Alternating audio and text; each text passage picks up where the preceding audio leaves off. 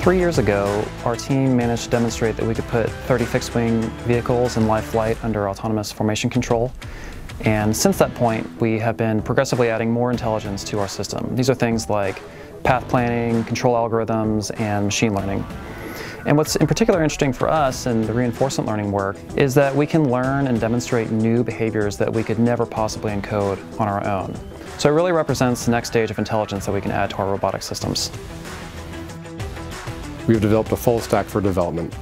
To start, we have developed an open source simulator called Scrimmage that allows us to simulate multiple vehicles in faster than real-time simulation, as well as run machine learning algorithms. We then have a higher fidelity hardware in the loop simulator where we run our code on the same computing hardware that will run on our actual robots.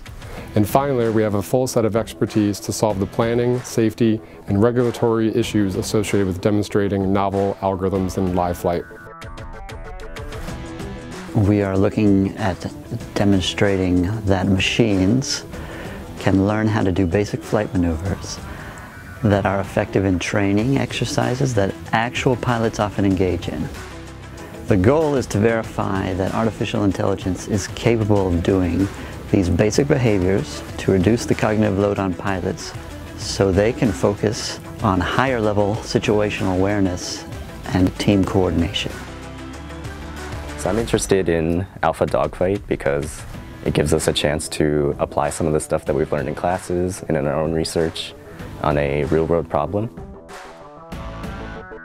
One thing I really enjoy about reinforcement learning in general is the vast array of problems that it's already been shown to solve and the difficulty of getting it to learn to do new problems. So very few tasks can be treated the same way, and learning how to create an algorithm to achieve the goals of the new task is a fun challenge for me.